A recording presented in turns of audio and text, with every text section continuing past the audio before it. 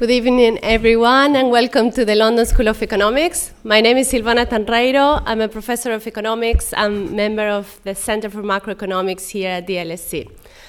And I'm very pleased to be here today to welcome Richard Dobbs, Jonathan Woetzel, and Stephanie Flanders. Authors Richard Dobbs and Jonathan Woetzel will be introducing their new book, No Ordinary Disruption, and Stephanie Flanders will be their discussant. Let me say a few words about the speakers. Richard Dobbs is director of the McKinsey Global Institute, which is McKinsey & Company's economics and business research arm, and he's a senior partner at McKinsey. He joined McKinsey in 1988, and from 2008 to 2009, he co-led its corporate finance practice. From 2009, Richard has co-directed McKinsey Global Institute, first from South Korea and then from London, where he's currently based. He is a co-author of Value, the Four Cornerstones of Corporate Finance, and his work has appeared in several books, including Korea 2020, Global Perspectives for the Next Decade.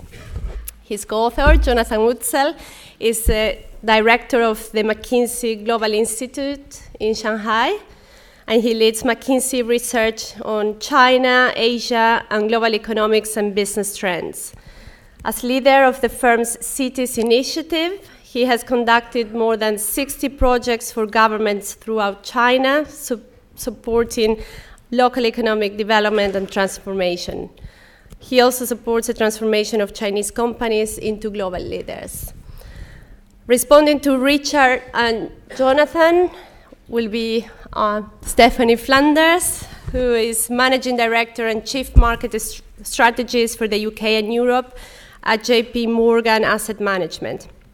Stephanie was previously the economics editor at the BBC, and prior to this, she worked as a reporter at the New York Times, a speechwriter and senior advisor to U.S. Treasury Secretaries Robert Rubin and Larry Summers, a Financial Times leader, writer, and columnist, and an economist at the Institute for Fiscal Studies and the London Business School. So we're all looking forward to hearing about the book, and I'll make just a few logistical points before we get started. Please put your mobiles on silent right now so that we don't disrupt the event. The talk will be recorded, and we hope a podcast of the event will be made available online. For those on Twitter, the hashtag is LSE McKinsey. And the plan is the following. We'll have the author speaking first, making highlights about the book. Stephanie will respond to them. And after that, we will have a Q&A session. There will also be a book signing event after the talk. And finally, copies of the book will be available just outside the theater. For now, please join me in welcoming Richard, our first speaker tonight. Thank you.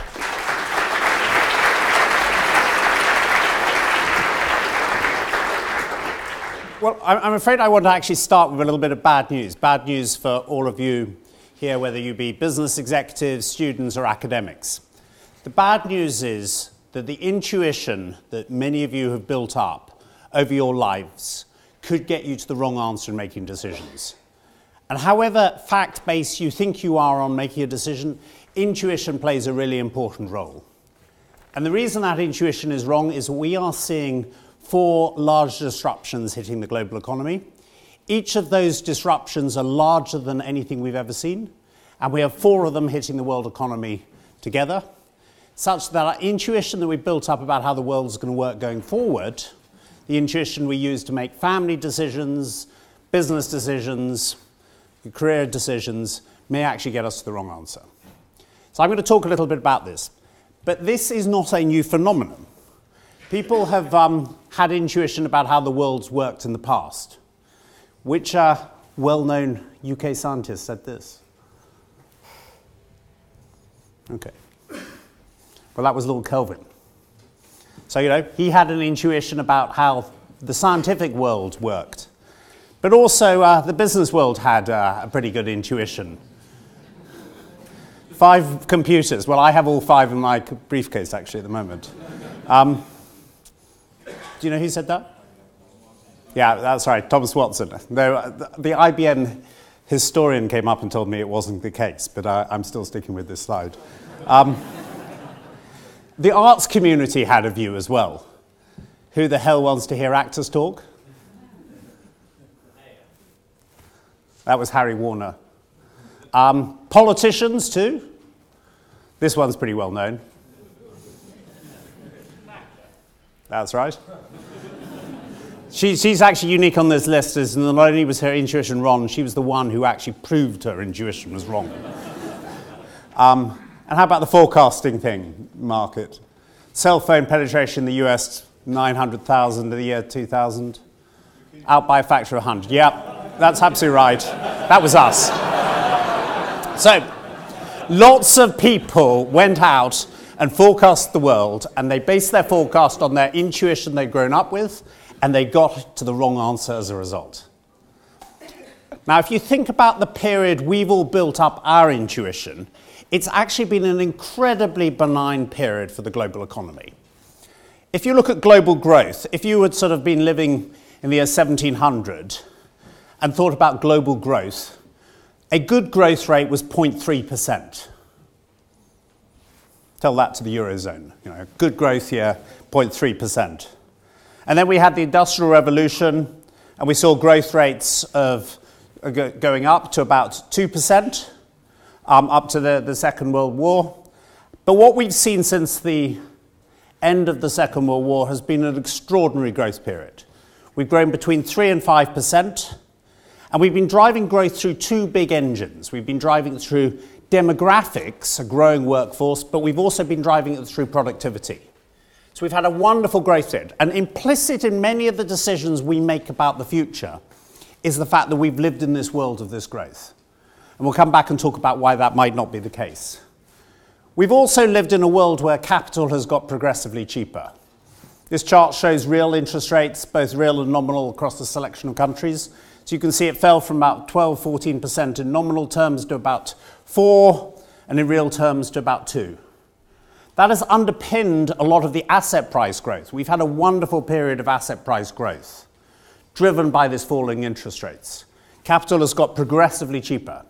That asset price growth that we've grown up with, let's say London property, let's say equities, bonds, won't necessarily be sustainable because we're unlikely, despite what the Swiss are trying to do, to have this type of growth falling in interest rates going forward. We've also seen, despite the 20-fold increase in GDP over the last century, commodities, and this is a basket including food, energy, and raw materials, commodity prices actually halved in real terms. So commodities actually got cheaper despite this growth. And we've seen a wonderful world for business. This chart shows EBITDA, EBIT, net income. Both you can see as a percentage of global GDP, but also the absolute numbers at the bottom. EBITDA grew faster than GDP. EBIT grew a bit faster. No Platts, net operating profit, less adjusted taxes, where we've adjusted taxes to say what would you have paid tax-wise if it hadn't been for the tax shield on the debt, grew 29% faster. And for corporations with interest rates dropping, profitability grew 79% faster than GDP. So we've been in a wonderful world for the profitability of the Western corporation. So it's been a pretty easy world we've lived in. And we've borrowed more. We've actually enjoyed the benefit. We've benefited from falling interest rates, and we've been able to borrow more. This shows the total debt outstanding and debt as a percentage of global GDP. And you can see up to the financial crisis, debt grew, and then we had a financial crisis caused by too much debt. And since the end of that financial crisis, which was caused by too much debt, we borrowed an extra 60 billion, or 60 trillion rather, in terms of debt. So we've been able to borrow more despite the fact that we had a financial crisis through too much debt. So we really enjoyed ourselves. We had very benign environment. We had interest rates falling, good growth, and we were able to borrow more. Now, this world is being disrupted. It's being disrupted by 4 disruptions. None of these disruptions will be a surprise to anyone in this room. The challenge is the speed and scale at which they're happening. I'm going to hand over to my colleague, co-author Jonathan, who's going to talk through a little bit about some of these disruptions.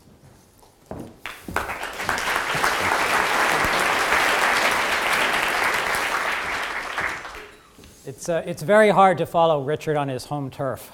So I'm going to talk about China, which is where I live. And we'll talk about these disruptive forces, giving some examples from other parts of the world. I hope they'll also resonate with you. The first is industrialization and urbanization. Now, as Richard said, this is nothing new. We've been seeing urbanization for some time. Today, over half the world lives in urban cities. We have 65 million every year coming into cities. Sitting in China, I feel like they're all coming to my city at the same time. But it is a long-term trend. Now, why is this happening? This is sort of the world's economic history on a page, economic development versus urbanization. And I think everybody can sort of see the relationship here. Suffice it to say, there are no rich countries which aren't urbanized. There are urban countries which are not rich, but there are no rich countries which aren't urban. It seems to be a necessary step, a necessary process of specialization, high density, high frequency interactions that enable us to learn, to develop, and to deploy technologies which in turn allow us to become that much more productive. So how big a deal is this? You saw the video. I'm going to just sort of remind people about the numbers. Here, the cradle of Industrial Revolution, roughly it took about 150 years to double income during this period of industrialization. And that affected 10 million plus people. That was roughly what happened here back in the 1700s. The US did it a little bit faster, sort of 50 years. In Germany, 60 years. 10 million people, 28 million people. Japan, a little faster. South Korea, a little faster. You see where we're going with this. So China, 12 years to double income, 1 billion people. And that's the math. It's about 100 times as fast, 100 times as large and 10 times as fast. So 1,000 times the impact. And if we extend that to the rest of the emerging markets, you get 3,000 times the impact of the UK Industrial Revolution. That is an asteroid hitting the planet in terms of consumption, in terms of resource requirements, in terms of competition. And that is why we call it a disruption. Now, where is it happening? This is, it's not random. We do observe patterns and clusters. So here we have the China map. And as you can see, 46 out of the top 200 cities by 2025 will be Chinese. And a large number of them will be close to where I live in Shanghai. We see a pattern of cluster development where there are hubs and spokes. But it's not only, of course, China. We see a similar pattern in India, in the Middle East, in Africa. We can look at Africa and see 50 countries, or we can see 30 urban clusters. And the 30 urban clusters is closer to an economic representation of the continent. So what does this mean? Sometimes we're accused of being short-term. So take us back 2,000 years. Where was the economic center of the world? Somewhere between India and China, reflecting economic activity and demographics largely. And for 1,500 years, not much changed. We had war, we had plague, we had famine, we had the Crusades, but still, the economic center of the world was between China and India, somewhere there. And then we had the Industrial Revolution. So we move up a little bit, and then all of a sudden, we go left. And we keep going left, and we keep going left, all the way out to almost Greenland. And that was where we had the impact of the Industrial Revolution, urbanization, Western Europe, North America. You see the pull. What is happening today? We're making the big round trip. So we're going back to Novaya Zemlya, I believe, and then somewhere in Siberia. And you ask, where will it all end up? Well, Kazakhstan. So our friends in Astana are very excited about this. The jog south has to do, incidentally, with demographics, which we're about to talk about, because that actually reflects urbanizing, industrializing Africa and the Middle East. What are the implications? This is probably the single most obvious one. We are about to have 3 billion people more in the consuming classes. And we say that we use that term advisedly, as opposed to middle class or affluent class, because these are the class that will actually buy things. They will buy televisions, they will buy cars, they will take trips, because they can afford it, at lower levels of income than their OECD predecessors. This poses a conundrum for suppliers to the consumer classes of goods and services that they want, but may not pay the same amount as their predecessors did. How many people are studying piano today in China, do you think? Any guesses? How many piano players are there, aspiring piano players? Yeah, somewhere, 50, 70 million. Do you think they're playing Steinway or Yamaha? No, they're playing the Pearl River Delta Piano Company's piano. It has keys. It has a string. It makes noise. But there are 50 million of them. And sooner or later, the suppliers of those pianos are going to figure out how to make a better piano, and ultimately they will have a competitive advantage. So that's the challenge. 3 billion more new consumers. First one. Second one, disruptive technologies. The alphabet soup. We see a lot of technologies. How do we know which ones are actually the ones that make a difference? Well, as you might have started to feel like, we're not giving you the answer, but we are telling you what it's likely to look like, or what is the trend. And the one thing we can say is that things are speeding up. First phone call, 1876. First website, 1991, 115 years. First iPhone, 16 years. Things are going faster. The Internet of Things is with us already today. If we look at robotics, same thing. 200 years from Hargreaves to Unimate, factory automation, to 50 years to Shaft, to be able to go into a nuclear power station after Fukushima, to AI. My favorite is the printing press. It took 400 years from the printing press to the laser printer. It took 30 years from the laser printer to the 3D printer. Let's see how fast things are going. And it's not just on the invention side. It took approximately 75 years for 50 million people to pick up the phone and talk to each other. 75 years, that's quite a long time. It took 38 years for 50 million people to listen to the radio. 13 years for television. 4 years for the iPod. 3 years for the internet. 1 year for Facebook. 9 months for Twitter. And the winner, 35 days for Angry Birds. So you see, the consumer side picking up just as fast as the inventor side. 50 million is no longer a big deal. We could have put Xiaomi there, but people know Angry Birds. And it's unfortunately having some externalities. This looks like a law professor's office or a legal office. That's what it used to look like. Today it sort of looks like that. All that paper is being replaced by one person, if that. It's being screened, it's being digested, it's being spit back, it's being organized, it's being automated. So it's not just the cashier at the checkout counter or the teller that is losing their jobs because of technology. It's the journalist down the street. It's the repairman. It's whoever it is whose work can be thought of as a series of discrete tasks that could be split up, automated, and put back together again. So, third one, aging, something that unfortunately many of us are personally familiar with. Does anybody know this building? Yes, I heard it, the China Pavilion. This is the Chinese pavilion at the Shanghai Expo. This is a beautiful pavilion. But no, that is not the right answer. The right answer, this is the Chinese demographic pyramid in the year 2030,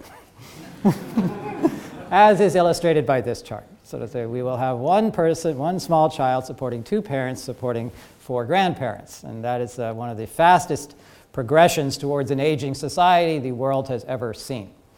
And why is this happening? Fertility rates have been coming down for a long time.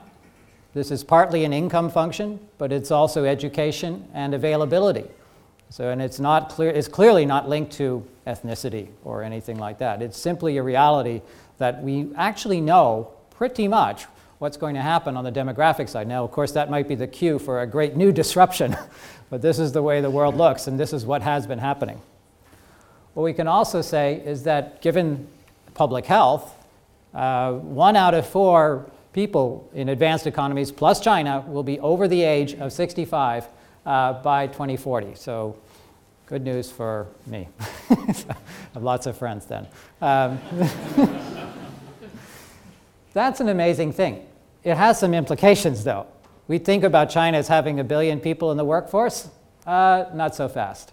It will actually have 850 million in the workforce by 2050. It's going to lose 150 million people out of the workforce, and so on and so forth. So 10, 15, 20% declines in what's available. This has a real implication, particularly if you live in a country which has a defined benefit program. A friend of mine said, when faced with this kind of reality, there are 3 options you have. Work harder, save more, reset your expectations. So that is a very real consequence of this disruption. This is what we think. Roughly the global workforce will peak in 2030, or some earlier, some sooner, some later. This to take us back to what Richard said before. About half of the world's growth came out of population growth. That 3.64% of growth that we had over the last 50 years, about half of that was from new people coming into the workforce. If that's going to peak, there's nobody knew what's going to happen, well, we're going to lose half our growth. So that's the question here is, can we make up for that demographic decline with increases in productivity, the work harder or work smarter option, we hope, of those first 3 options I mentioned. So those are the 3, first of all, big disruptions. I'm going to pass it back to Richard now to talk about the 4th and then some of the implications.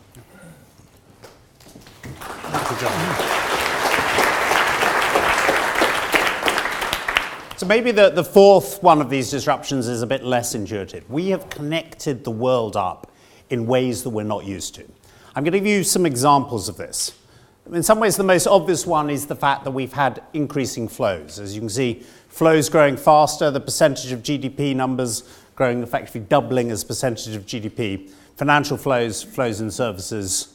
But we can also see the impact of where the flows are working. This shows the world trade in 1990, very much centered around Europe as a hub. But as we can see where the trade has moved, in 2013, we're getting a different type of network. We're getting a lot of south-south connection in terms of trade. Trade's happening around different ways. But this is only one example of the connectivity. We've also connected things together that didn't used to be connected. This chart shows the correlation of various commodity prices with oil prices. Corn in the 1980s had very little correlation. There was some, but it wasn't much. That correlation has gone up much higher. We've connected food prices and energy prices together because of things like biofuels. If energy prices go up, farmers grow more biofuels, pulls food prices up as well. So we've connected those together. And actually, another example of connectivity is all the stuff we're seeing about Greece at the moment. Now, Greece as a country has actually been in default on their government debt 50% of the time since they became independent from the Turkish Empire, or the Ottoman Empire. Now, it didn't matter 20 years ago whether Greece was in default or not. Unless, I mean, obviously, if you were a banker lending to Greece, that may have mattered, but for most of the rest of us, it really didn't matter. We've now connected Greece up to the world economy through the euro. Such an event, and an event that happened 50% of the time, can hardly be described as a black swan event. Such that this non-white, I mean, almost white swan event happens, suddenly we're in a major crisis because we've connected Greece up. Another example is we connected up systems through the internet. It is now possible for a hacker sitting in a basement in Moscow to take down the electric system in the west coast of the United States.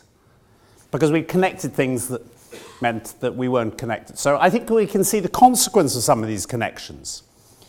Obviously, if you do the maths, as correlation goes up, so does volatility. You can see the number of 3 sigma days for the stock exchange. We could also see the impact on the world economy. This shows global growth since the 1950s. And we threw some pretty big shocks at the global economy. Oil price shock, some of the wars we had. And actually, while that may have hit some countries, it didn't hit the global economy. The global economy didn't ever have a recession since the Second World War. But we connected it up, and then we threw a shock, and the Lehman shock was quite a big one, but really, when you do the maths, was not much bigger than any of the other shocks. But we can see the impact of it. Because the world was more connected, we had our first global recession because of this connectivity. And understanding some of this connectivity is one of our challenges.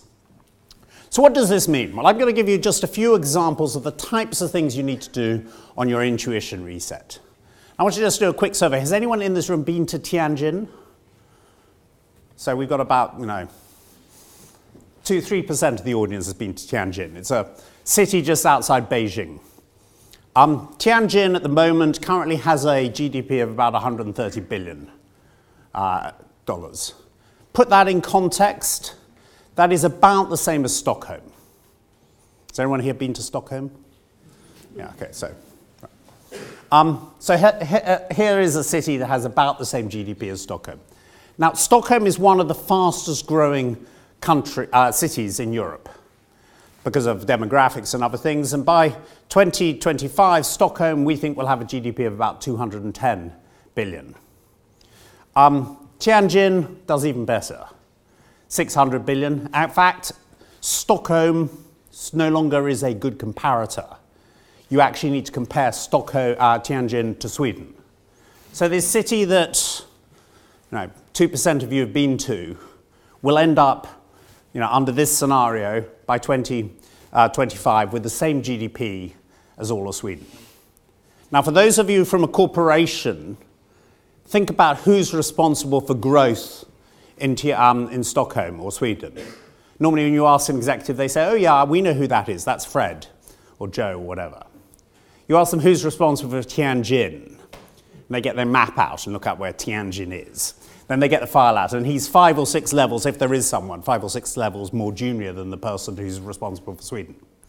Corporations are resetting their investment very, very slowly. When we look at what actually happens, there's a huge inertia. You invest where you used to be. This is not just an issue for our corporations. You look at where the diplomats are. Wuhan will have 10 times the growth of Auckland. You look at the US State Department, they have 10 times more diplomats in Auckland than they have in Wuhan. Wrong way around for where the growth is going to be. They have to also reset their expectations and where they put their people. If you want to play around these numbers, we have a free app called Urban World. You can download it on your iPhone or your Samsung Galaxy or whatever and play around with these numbers. We have all the sort of data there to try to help people reset their intuition about cities. So that's the first example of how our expectations about how the world is going to be may be wrong. Second example is the impact on commodity prices, the growth we're seeing. Remember, I started with this chart showing how commodity prices have fallen over 100 years. We've seen the impact, despite the fall off recently, we've seen the impact of the growth in terms of the number of consumers. So this fall off that we'd seen as we went from 1 billion to 2 billion consumers, we've seen the increase in terms of commodity prices. Now, when you talk to politicians about this, they get annoyed that utilities are increasing energy prices. Why are they not cutting the prices? Why are they not worrying about some of the investment in insulation? Well, because we've lived in a world where actually commodity prices have historically fallen, but that's not the case going forward. Another example is, who are the companies that are going to be competing? Many of us have sort of, a mental model that the large companies in the world come from the developed world. This is actually, a snapshot in 2000. There were only 24 members of the Fortune 500 that came from emerging markets. And that's who we think of as the large corporations in the world. We did some research a few years ago, and we came up with a forecast that roughly half of the Fortune 500 by the year 2025 are going to come from emerging markets. And when we came up with that number, some people said, you must be smoking dope to come up with that number. But actually, you can see we're already halfway there. By 2014, a quarter of the 130 of the Fortune 500 were already from emerging markets. And these companies bring a different way of behaving. If I look at the types of companies that I worked with when I was in Asia, they have a degree of brutality. They will have two competing R&D centers, and they will put the R&D centers against each other. They will study their competitors, particularly their Western competitors, to a micro level. We would view that in the West as sort of almost not cricket to spend too much time spying on our competitors.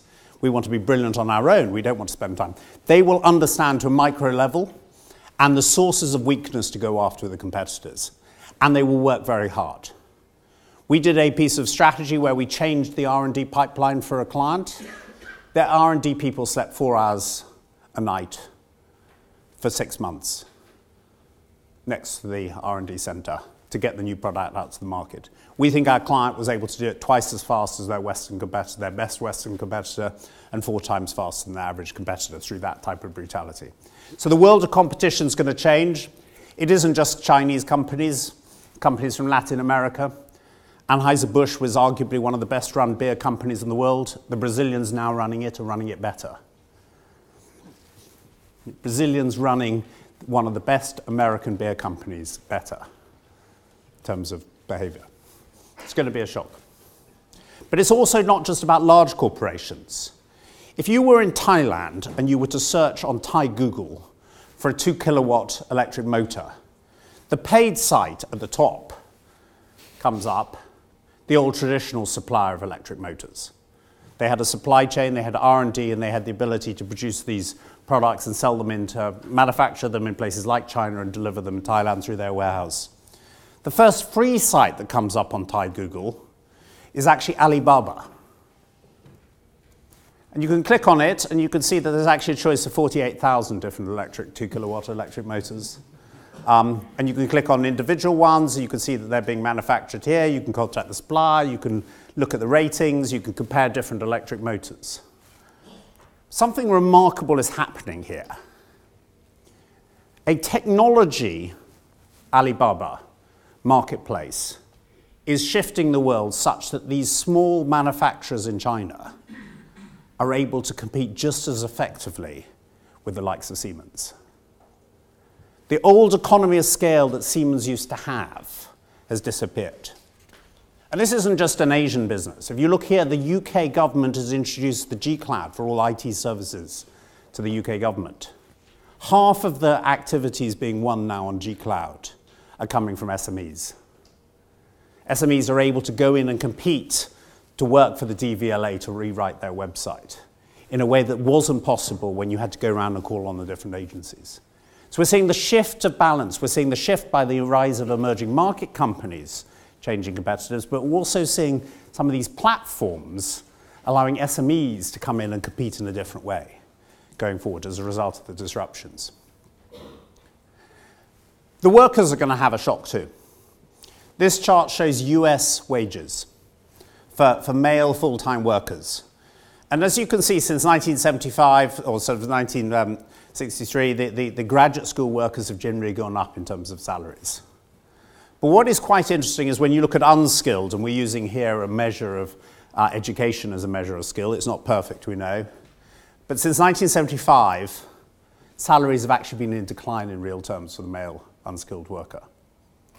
And that's because of the disruptions coming through, and they've already been coming through. They've been replaced by technology. A lot of them were building cars and things like that. The cars are now being built by robots. They're being displaced by trade, and they're being displaced by migration. So we have a cohort of people who were growing up being paid less than the previous generation.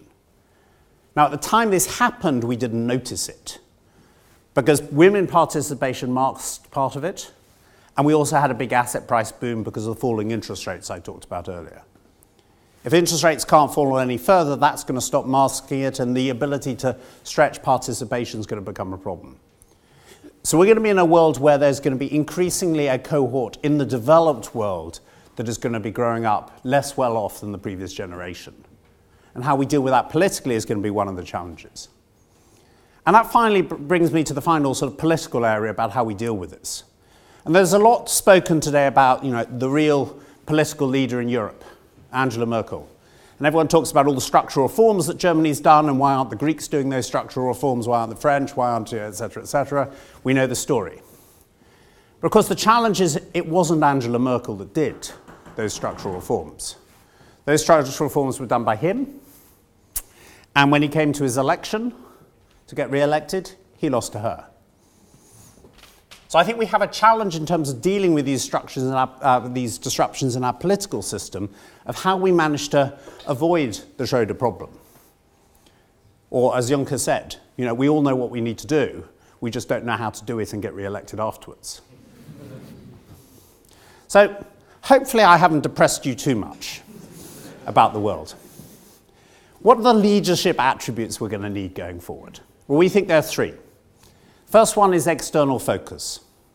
You need to understand some of the changes that are happening outside and need to be able to understand what that means. Now, for those of you who may need a heart transplant, you need to listen quite carefully for the next few minutes. The Google driverless car is going to be a great invention. It has been a great invention. It has now driven around close to 700,000 miles without actually having any accident. As this rolled, sorry, there was one accident, someone drove into the back of them. Okay. So, someone drove into the back of them. Anyway, it's been a great success. The consequence of this car as it rolls out is that we're going to have many fewer road accidents. Now, you need to understand this, and if you need a heart transplant or if you're a heart surgeon, you need to understand the consequences of this, because the second order effect of this driverless car is there'll be fewer accidents. The third order effect is the traditional source of hearts for transplants will disappear. Now maybe we'll be able to 3D print them in time. So first attribute of leaders is they look outside, understand the world's changing, understand what this means for their organization. And I'm amazed how inwardly focused many large corporations still are. People have spent time understanding their internal politics and maneuvering this and getting change to happen in their company, and that's been a big area of distinctiveness. We think the challenge going forward is to be externally focused. The second attribute of winners is going to be agile, to be able to respond. An example of this agility is the Indian space program. Now, I didn't know India had a space program, but they do. They've successfully put an orbiter around Mars. But what is most staggering is the price they did that for. India put an orbiter around Mars, and they were the first space program to get their first orbiter to work first time. They did it for $75 million. Put that in context, the film Gravity cost $80 million to make. So the Indians were able to get a real orbiter going around Mars for less than the cost of the film Gravity. And the last time the US government space program bought an orbiter, they bought it and it cost $750 million. So the second attribute is going to be agility and low-cost ability to sort of take ideas from different places and assemble them. And then the third attribute of the winners is how we view all this change. It is very easy to say we're in a world where computers are going to be replacing our jobs. We're going to see the rise of the machine. You could even get further and say artificial intelligence.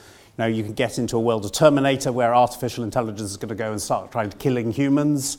You get a world where you talk about all the environmental problems, you talk about government deficits, you talk about a group of people that are poor on their parents, etc. You can paint a very pessimistic view of the world. But you could also take a different view of the world. You could say this is a world where we'll be able to have tailored drugs to our genome that comes after cancer. It's a world where we've already taken 1 billion people out of poverty through urbanisation. It's a world where you in your house are able to search anything that has ever been written and find stuff. It's a world where we actually have the ability to sell to 4 billion consumers rather than 1 billion. We think the winners are going to be the ones who actually see this as the positive world, see the opportunities. It's going to be disproportionately the optimists who are going to win. So the three attributes of winners: external focused, be able to understand how the world's changed and bring it into their company, their family. Secondly, agile, low cost, be able to do that.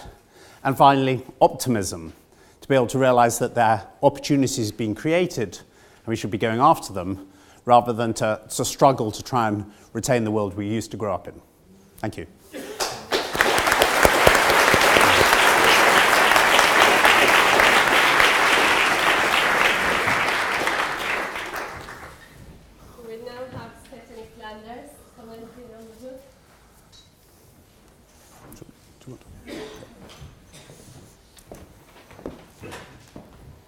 I'm going to sit over here to sort of get you into discussing mode, and we'll all be sitting here. I was reminded about what I really like. Well, two things that go together that I really like about the McKinsey Global Institute's work. And it's that they start with the data and they turn the data into really cool charts. And those of us who are always looking for cool charts to nick, I mean to take and then attribute the very small writing at the bottom, the MGI has always been a very good source for these things. In fact, I noticed, I was saying to Richard as I left, I was looking for one of the reports that this book is based on as I was leaving my house, and I have very few things that I have kept in hard copy because, of course, we're all in our paperless studies, and I had to move all the stuff from the BBC and all that stuff. And of the not very many external sort of reports and things that I had kept and thought were worthwhile having in my bookshelf, about a depressing number, about half a dozen were McKinsey reports. And those of you who might have noticed, in fact, even my boss, Jamie Dimon at JP Morgan, he so much likes the McKinsey Global Institute, he's decided to buy his own. He's very recently created an institute which really bears quite a lot of similarity to the McKinsey Global Institute, and has hired to run it someone who used to run the McKinsey Global Institute. So, but just to kick off some things that struck me about the report when I was reading it, and I had read at least bits of some of the reports it's based on. You can get into an argument about, is this period really so special? Don't we always think that our time is special? I've decided that's kind of a silly argument. I mean, historians can have that argument, but we all know that there's something very special about this time. It's the only time that we get to live in. So I think the fact it doesn't really matter whether historians are going to say, you know what, it was slightly more disruptive when the electricity was coming in the 19th century, or this, that, and the other. It feels like there are a lot of things coming together, and it's what we're living with. We're not living in the 19th century, and we're not living in the 22nd century, so it seems I'm quite happy with it, thinking of it as the most special time that we need to handle. Is it very important to recognise and understand this stuff with as much data as you possibly can? Absolutely, and I think that's what's so great about these reports. I think bringing the data to bear, I remember one of the earlier reports that the Institute did, which is not in this book, but about how could we meet the environmental challenges. Well, you refer to it in the book a bit. Just the simple fact of bringing together all the global data and thinking through global best practice and what the implications would be of just applying that best practice, let alone doing any other exciting innovation, how far that helped you solve the problem, I think was a really useful contribution, which you've now made in a lot of other areas. You look at variation in anything, whether it's health outcomes or productivity or this, and you can say, what would happen if we just eliminated the worst of that and got everyone up to best practice? How much would we gain? And I think that is really helpful, and the way that you bring together the data on productivity. As an economist, of course, I never really stop thinking about productivity at the moment. It's the most important factor driving real living standards and income, and the Paul Krugman thing, in the productivity is not everything, but in the long run, it's pretty much everything. And I think one factor, you didn't say it directly, but you had it in some of your opening charts, the idea that even if we just manage to maintain the productivity growth we've had over the last 50 years, is still going to mean much slower growth for the world because of the lower labour force growth, I think is a really important one for people to get their heads around. And in fact, we think we're dealing with a time when productivity growth is going to be lower as well. I mean, the ability to make more stuff with the same number of people is going to be lower, and we're also going to get less growth in the number of people. Just focusing people's minds on that, I think, is really helpful. I also thought I was really interested in the way that you brought that growth discussion into the conversation about the cost of capital. Now I'm sitting in the sort of asset management side of the world. I'm looking in a slightly different way at this question of interest rates, which of course was everyone's obsession when I was at the BBC as well. In fact, I used to have, all my colleagues used to ask me, people I didn't think really understood economics would come up to me and ask me very complicated things about, do you think if the Chinese central bank responds unexpectedly to this, that and the other, will that mean that, and I would think about the question for a minute and then I would ask them, are you about to get a new mortgage? And really every question I was asked was usually because someone was facing the decision whether to get a variable or a fixed rate mortgage and they wanted to know whether rates were going to go up or not. But as you say, the story of the last quite a long time has been of falling rates, even when we weren't expecting them to. And I think almost a source of solace for some of us maybe has been the idea that this slower growth and low interest rates were kind of going together. So once we got to the higher interest rates and we had to maybe worry a bit more about the price of our house or the cost of our mortgage, we would also be in a world where the economy was growing faster and things would be better from that, even if we were paying more for our mortgage.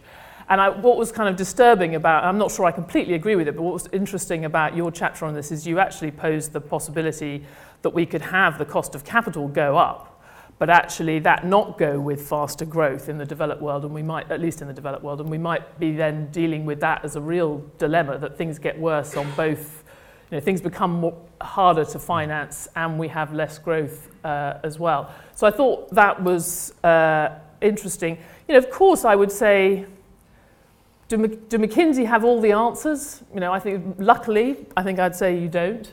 So it gives something else for the rest of us to do. I think there's a specific thing which maybe is a sort of tension in the report, which is, as I said, the absolute classic, if you don't mind me saying so, McKinsey report is, here's lots of numbers, and then here's all the variation, and then here's what you can gain from getting back to best practice. If the world is changing so bloomin' fast, I'm not sure even you know what best practice is. And that, I wondered a bit about that because you were sort of citing some of the quite traditional recipes for improving productivity or improving growth, which may or may not still apply in this very fast-changing world. So I was noticed, for example, buried in the small print of an IMF World Economic Outlook, which I know you all queue up to get the latest IMF World Economic Outlook, but they actually had some rather interesting analysis of the impact. They looked at productivity, looked at how growth was being affected by long-term factors and by the crisis. And then they looked at how much you could improve total factor productivity, so the efficiency with which you use inputs, doing various things like the standard recipe, for example, labour market flexibility. And they found that actually increasing labour market flexibility didn't improve total factor productivity at all. And I thought, given that they've been telling, and indeed the OECD and everyone else has been telling governments to do this ad nauseam for 20 years, that was a major conclusion to have in box 25.2 of chapter 8 of the World Economic Outlook. And there were other things which you also mentioned in your report which did actually help increase productivity, making the service sector more flexible, actually doing things which are quite hard, which irritate a lot of big companies. That actually had more of an impact than these things we tend to talk about when we talk about structural reforms, when we tell the Greeks to do structural reforms. We're telling them usually to get rid of labour market regulations, make it easier to hire and fire people. But the message of that research and some of this other research is that doesn't really help you very much. Actually, you need to do more of this increasing competition and things like that. So I guess that's an example where the best practice, what we were told was best practice 15 or 20 years ago, has not changed very quickly in response to the evidence. And we're still sort of piling out these prescriptions saying do this, do that, and actually we don't know necessarily whether it works. I mean, for me, I'm not going to say a lot more about this, but I think, again, on this question of productivity, the experience of the last few years has thrown up a real conundrum about how do you best maximize your growth over the long term? How do you preserve your human capital and your productivity? The US and the UK, on paper, both very flexible labour markets. They did all the same labour market. Well, the US was always quite flexible, but we had all of our reforms, all the things that now Greece is being told to do, we did in the 80s and 90s. That seems to have, in response to a similar shock, flexibility in the US meant loads of people got fired, in fact, more than you would expect given the fall in the economy. Flexibility in the UK actually meant real wages fell, and we had actually very strong employment growth over the course of this cycle, much stronger than we expected.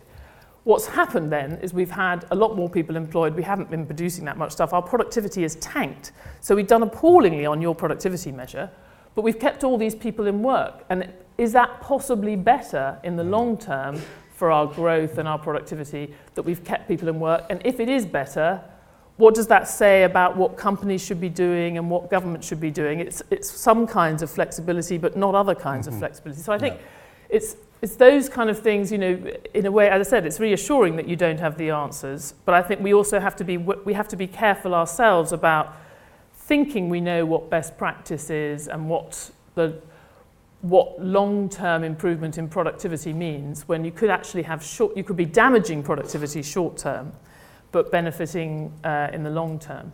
The only other thing, I mean, in terms of what I would like to have more on, I guess I'd like to have a bit more on some of the conflicts and tensions between your prescriptions, and possibly also where your advice to companies might be at odds with what you would tell governments. I was struck reading it. You had an example of best practice or innovative practice that Amazon manages its working capital very well, partly by taking money from customers instantly but not paying suppliers for a month. And you said if all the top 10 US retailers applied this practice, they would win, I think they'd save $150 billion in working capital. And I sort of think, well, yes, but that $150 billion is going to come from someone. Oh, yes, it's going to come from those small suppliers. And how should I feel about that if we want to be encouraging the small suppliers? So some of that I'd like a bit more on. I think more positive. You had a suggestion of the positive ways that governments, that it's not just about cutting costs of government, but actually enabling some of this innovation. And I feel like, again, we're not very good at talking about that. We're very good at pointing out how governments could save money, but not necessarily so good on the sort of positive. And actually, if you're reforming government with a goal of improving growth and improving productivity, maybe that's a bit easier than just telling people you're doing it because we haven't got enough money anymore and we need to cut costs. And finally, I thought maybe if you're talking about the major trends in the world, to have only if you look up inequality, I think it's pages 186 to 9. 3 pages seemed like not very much, and you don't have the answers to that. So I guess I'd say study on that, actually, you've done all of this. You know, you've summarised all the major trends affecting our world. But what have you done for us lately? I guess would be my question. You know, inequality is underway. Come back all right, in 3 months. So they're going to solve inequality. Good. Well, that's okay then. Yeah. But I think as always, starting with the data is a great place, and that's what I particularly like about this. Thank you. Thank you all three for your insights. How about you respond to Stephanie first for a few minutes, and then we open the floor to questions? Or we go ahead with the public. Okay, so please tell us your name and affiliation, and then the stewards will get to you with the microphone. So let's start at the back.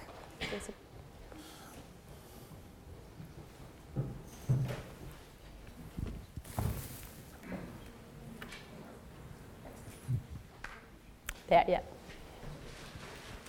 Hi, sorry, my name's Jake Sumner. I just wanted to get your view on what you see as the importance of the type of country and say democratic regime or not or otherwise of driving some of these changes, and also of the nature of the company, which you've tended to view as quite a Western view of a company.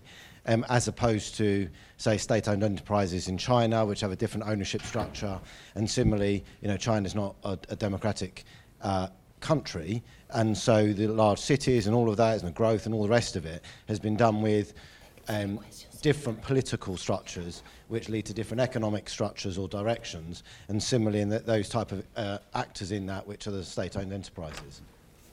Thank you. We'll take 2 more questions, and then we'll have Richard and Jonathan reply. Yeah, back at the back. Yeah. Hi, my name is Lola. I'm a master's student here.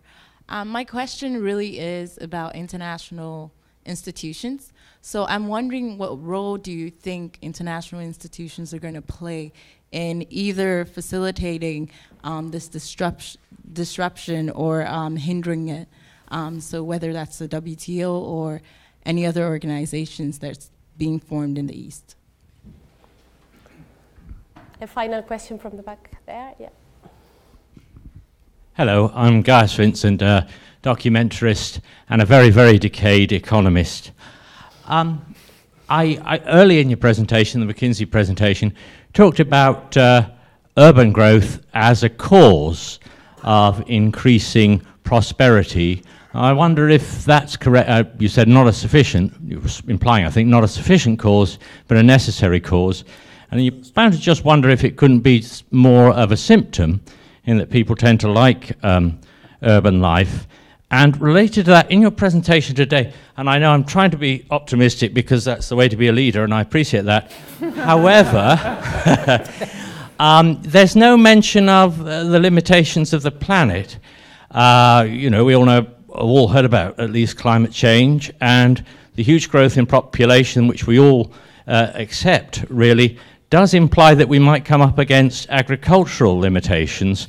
And I wonder if you're not talking about that perhaps is connected to this interest in urban growth, and just trying to link that in a haphazard way to Stephanie's last point about, I think you're encouraging, or I think she's saying, you're really encouraging companies to play a zero-sum game with late payment and early charging.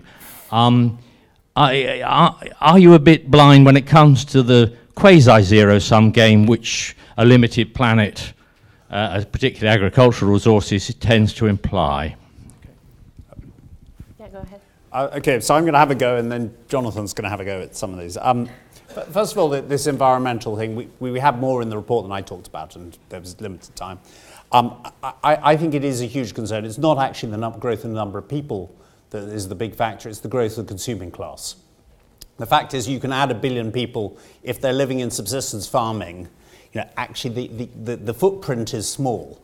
If you take someone from subsistence farming to living in a city, they're going to eat meat 3 times a week rather than just rice, and that's the challenge.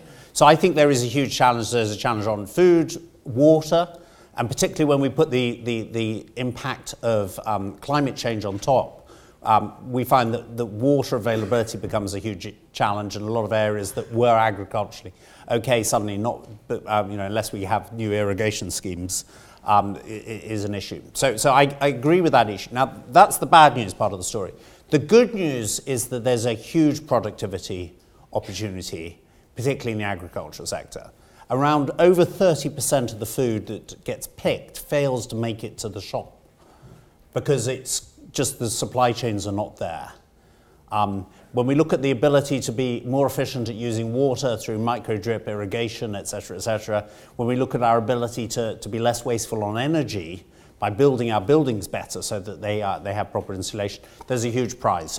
So we think the challenge on the environment is going to be about making some of these investments on productivity and also renewables. And you look at some of the technology, that's where technology potentially comes to bear. Remember that chart I started with? We had a 20-fold increase in GDP during the last century, but we were able to actually halve commodity prices because productivity of getting resources out of the ground and to the end consumer actually went faster than our growth in GDP.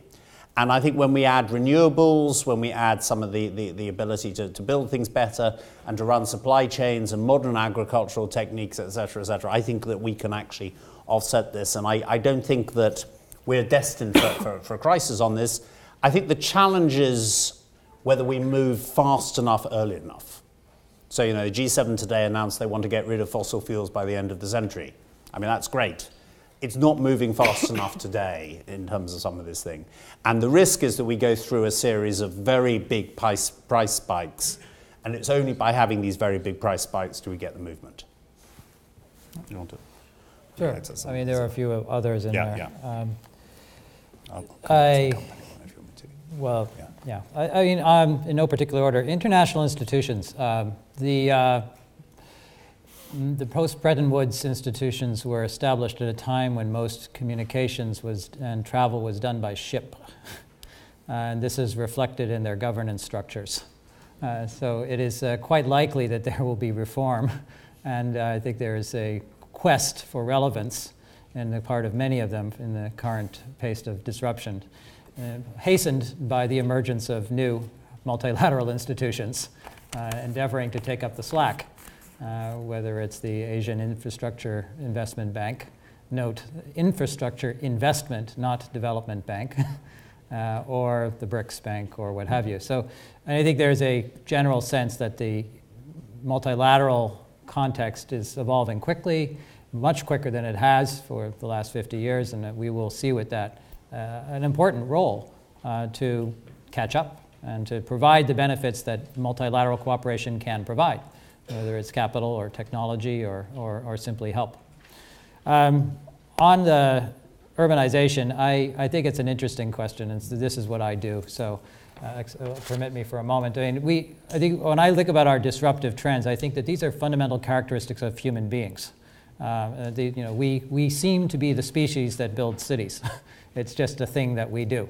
And there is no recorded instance in human history of de-urbanization on a sustained scale, plague, war, and famine not responding. It is, in fact, really hard to kill a city. The Mayan, we bombed them, we dropped nuclear weapons on them, we have plagues, they still come back. And the Pol Pot tried. It is an interesting and ultimately perhaps unknowable question as to why we do this, but it seems to be a characteristics of the human race, along with the urge to invent, the urge to trade, and the undeniable reality of aging. These are fundamental characteristics of who we are. So we are lucky that it seems to generate wealth. It seems to create value. And how does it do that? Well, essentially, it forces us to make choices over and over again rapidly, and we become more resilient because of the choices we make. And they're not always good choices, but we see the consequences of them, and I think that is how urbanization works. So it is a positive story, and we in fact note some very interesting facts. Did you know that, for example, as we grow older, as we go heavier, we of course move slower. That is a biological law. But when we are in a city, as the city grows bigger, in fact, it becomes faster. Walking speeds go up, and that is why people in London do walk faster than people in the village. It seems to be interesting. It's an interesting reality that cities raise our metabolic rate. So are there limits to this? No doubt. And occasionally we discover them, notably when we have storms or perhaps when we encounter a shortage of something. That is a cause for concern, but it's also a cause for invention. And again, where do we see innovation and where do we see invention? There are clear relationships between technology and density and proximity effects. So that is, again, perhaps this is a necessary part of our process of learning and development, but urbanization seems to be intimately tied to the progress of the species. Finally, we don't have, I think, a point of view on the merits of democracy at this point. Richard, do we? I don't think so. We haven't quantified that yet. But let's take three more questions. There was one question just on the corporate, and maybe you had a comment as well. Do you want to make? Just on the corporates, we're actually trying to do some research at the moment looking at the changing nature of corporations. I think the emerging market corporation has typically two types of corporations that have, I think, a source of advantage over the Western one. It's the state-owned enterprise, but it's also the family-controlled business. And when we look at both of those, and I worked with a lot of families when I lived in South Korea, and you would ask them what they thought their biggest source of advantage over their American competitors. And they would say, we as a family are here for 20 years or 50 years, and we have that duration in our thinking, but we're also not worrying about next quarter's earnings. And they really felt that was a huge advantage. And you look at the returns that these businesses are prepared to make in the short term to build long term, it is quite striking. Samsung's semiconductor business lost money for 20 years. They're now the largest memory manufacturer in the world. But they were prepared to invest on that. I don't think I know many Western executives could get away with that. Have a question? Go ahead. No, I mean, the problem with this, of course, is that you can also, it's a very time-specific judgment, because 10 or 20 years ago, you would have looked at those same companies, and in fact, we did. You know, when I was at the US Treasury, one of the things we did was try and prevent South Korea from defaulting in the Asian financial crisis, and that was precisely that they had this awful loss-making family companies that had been propped up by inefficient government policy and implicit guarantees and everything else. So I want to, you know, we wouldn't necessarily say it was a recipe for success that you can lose money for decades and then eventually make money. You know. We have two questions here.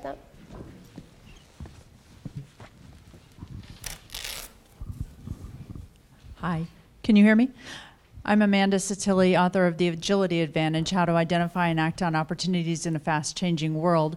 I'm really interested in your third point here about optimism. The first 2 points seem obvious enough, but optimism is a really interesting choice for your third recommendation. So I'm interested in why you picked it, and if you've had put any thought into how to be optimistic, besides just saying, wow, everything's changing so fast, somehow I'm going to take advantage of this. Are there any other interesting concepts that you come up with around optimism? We have a question here in the middle, 7th row.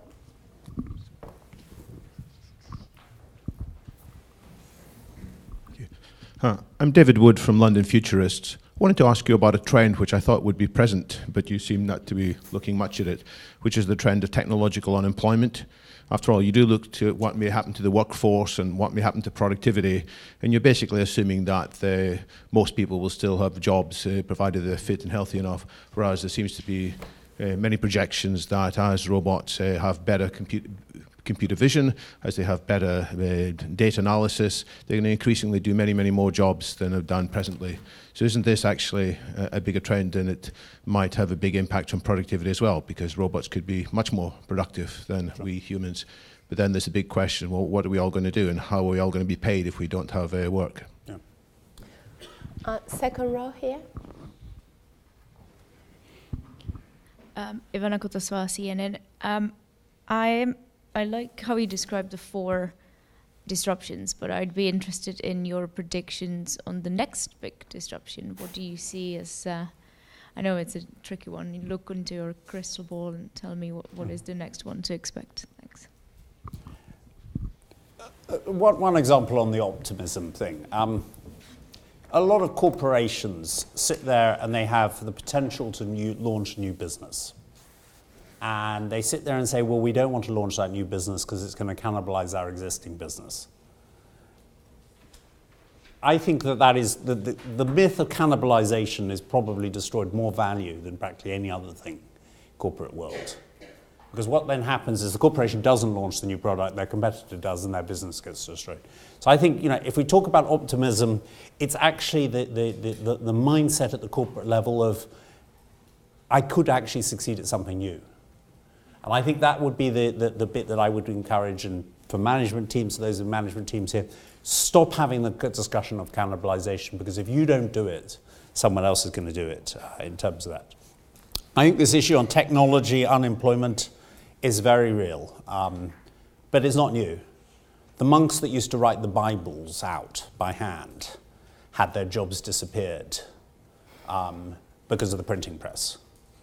The typing pools that any of you went into an office 30 or 40 years ago used to exist, or any of you who are too young to that, see on Mad Men, whatever, you can see those typing pools. Those didn't exist. Those don't exist now.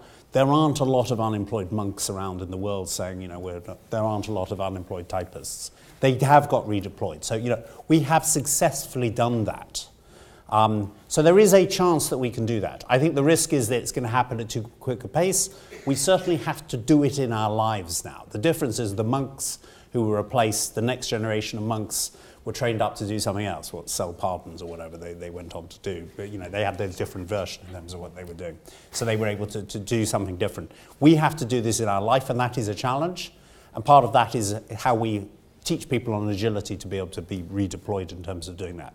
And there is, always the scenario that we may be able to take a bit more leisure. And actually, we've already done that. If you look at working hours, those have been in decline. We are taking a bit more leisure because technology is replacing some of the jobs. So, the question is, can we get people redeployed into activities that require people? And obviously, the demographics help because we actually have fewer workers, so that may help the situation. The question is whether we can see that all come together. Yeah, and I actually wanted to build on something that Stephanie, you had said before, which actually I found quite interesting. This, why must productivity be lower? We see the reverse when we looked at the growth in productivity, that there is far more potential for productivity than we have taken advantage of. And most of that simply comes by, yes, catching up, so helping the Chinese auto industry consolidate that much faster to become more productive. So that the opportunity is there, but what it implies is a rate of change perhaps double than what we've had before. And so a rate of technological unemployment perhaps higher, double what we've had before. So there is a question of, does the center hold? And that may be the issue. Sort of like, how do we get comfortable as an urban world with this higher and more faster rate of productivity, which is, and a question, do we want it? Maybe we should be better off with a lower rate of growth and where are the consequences in our benefits. I think that is a question of governance and a conversation. But why be an optimist? Well, because there doesn't seem to be much point in being anything else. I believe that was Winston. So I think there is an opportunity here, and it's more about how we as a collection of societies and individuals choose to take advantage of it, bearing in mind the important questions of unemployment. And to that point, yes, clearly people are talking about negative income taxes as ways of offsetting some of the issues related to technological employment, structural changes, negative interest rate funds. So there is going to be a longer conversation about that. And as to the next disruption, as I said, well, we will come back to you on that. We'd love to have your ideas, actually, what you see from the global perspective.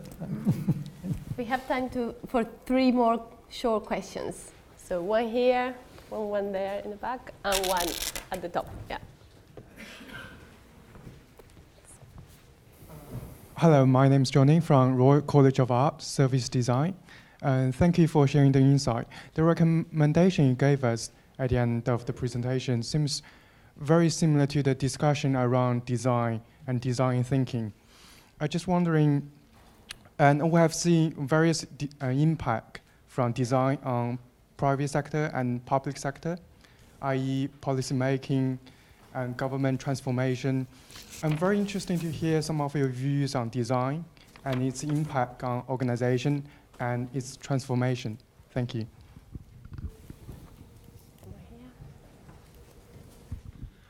Ben Barry, I work at the International Institute for Strategic Studies. It seems to me there's a dark side to each of these individually and in aggregate. For example, urbanisation and increased connectivity enables the have-nots to see much more of what the haves are. Urbanisation can produce places like Harrogate, Cheltenham or Vancouver. It can also produce places like Karachi and Kabul. And you seem to ignore geopolitics and particularly resource competition. I mean, take the South China Sea, enormous friction there, which isn't unconnected to the fact 1 million people make their living, millions more depend on its products, and competing energy prospecting. And the last question in the back.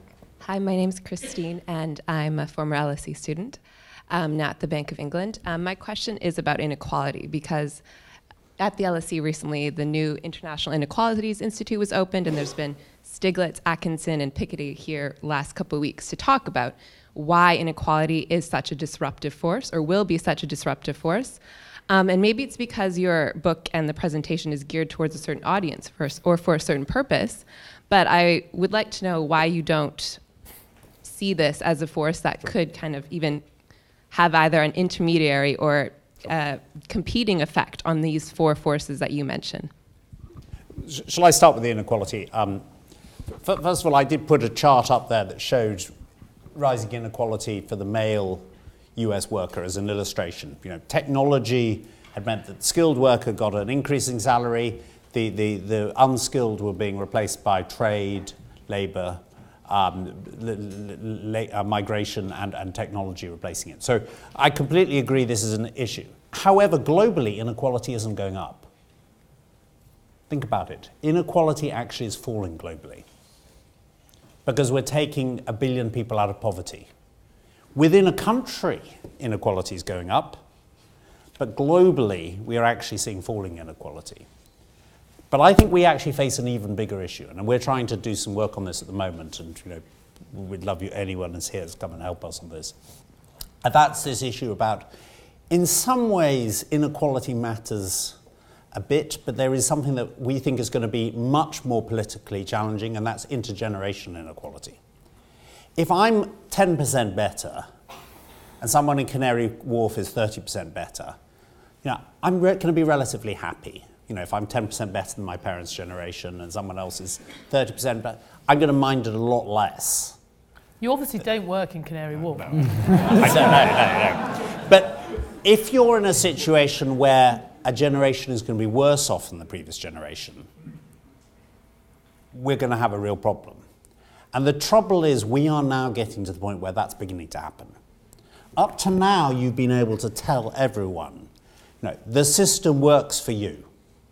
The system works, the system being immigration, Brussels, trade, globalization. Because everyone is getting better off in the developed world. The problem is we're now reaching a point where that's no longer the case.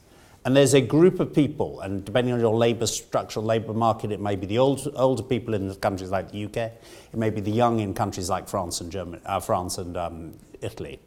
And that group is then going to say, we're no longer better off than the previous generation.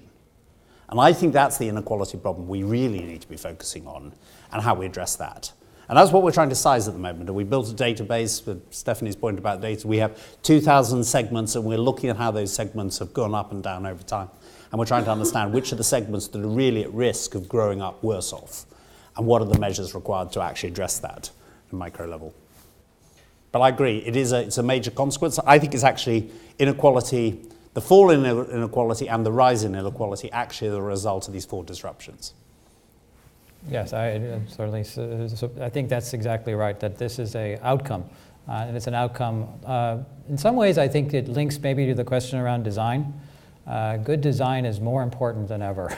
And by good design that incorporates externalities, be they environmental or social or economic.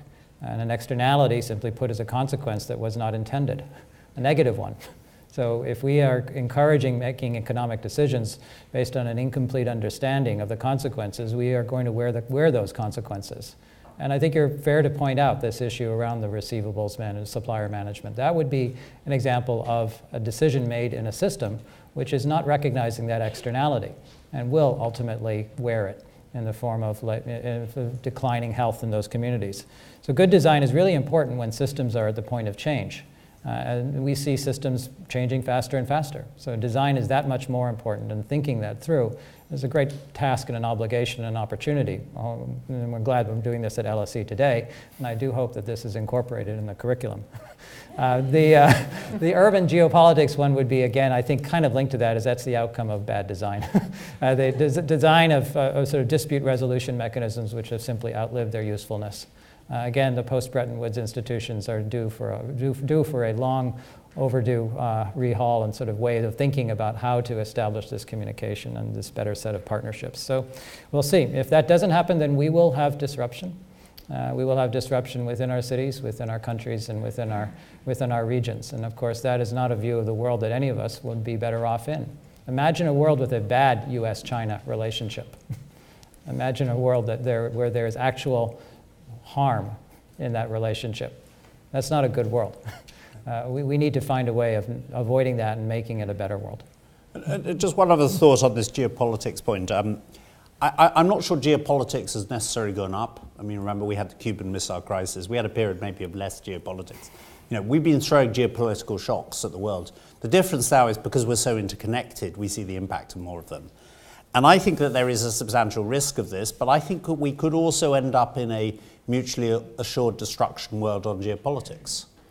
As an example, people are pissed off that the Russians have done something in Ukraine. So we put sanctions on, but we haven't done real sanctions. Real sanctions would be switching off the SWIFT system for the Russians, so their banking system no longer works. it would be stopping buying Russian gas. We've done level 3 sanctions because we're in a mutually assured destruction world. That if we switched off SWIFT, suddenly a hacker would take down the US power system. And the Americans don't want that to happen. And so we're in a world where we end up with that. So I think there is at least a chance, because of this connectivity, we can find a way of dealing with the geopolitics. The connectivity can spread the impact of geopolitics, so a small geopolitical shock or a natural disaster too actually becomes a much bigger effect. But they can also provide a way of evening it out, producing this mutually assured destruction world in terms of some of that. And the question is whether we're going to end up in that world or whether we're going to end up in the dark world you talked about.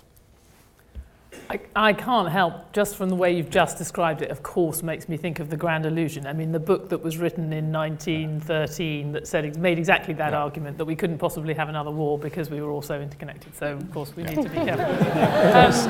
No, and it's genuine. I mean, it's a real thing. I mean, I do think it's interesting the way that political economy is sort of creeping into lots of different bits of this conversation, and I mentioned I thought we needed more on inequality, and it was mentioned again. I mean, I often make the point about overall global equality going up, even as we've had rising inequality within countries. And I actually put that to Joe Stiglitz in a sort of similar event. Said, well, wouldn't we still look back on this as a period of falling inequality? And he just made the point, well, that's true, but we don't live in the world, we live in countries. And within every country, whether it's India or Britain or America, inequality has been going up. And if we think some of the economic costs of inequality are actually costs that come from within country inequality, and we don't really comfort ourselves very much with the knowledge that there are now a lot fewer poor people in China, then these issues are quite important. And I'm not sure I would even comfort myself, if it is comfort, that it's generational inequality rather than something that sounds a bit more Marxist and a bit more class-driven, because we know how the generational, inequality can be generational in another sense, in the sense that it's passed down. Older people, these baby boomers, are actually not very good at making sure they have no money when they die. So they will tend to pass it on to the next generation, and those students that look very poor, actually some of them will turn out to be not very poor because they'll inherit a house and all those things. So I think, and it makes a huge difference to whether you can pass some of these, whether you can do these difficult things to get your productivity growth. You mentioned in the book that most of the productivity growth has gone to the higher skilled and the higher income people.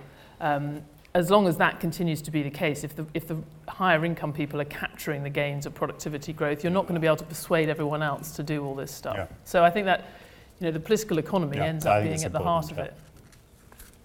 I sound like Piketty. I didn't expect to sound like Piketty.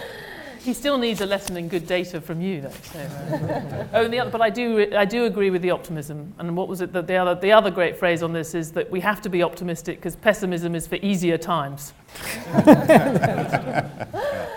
Very good. On that note, let me thank Richard, Jonathan, and Stephanie for a fascinating talk and insight.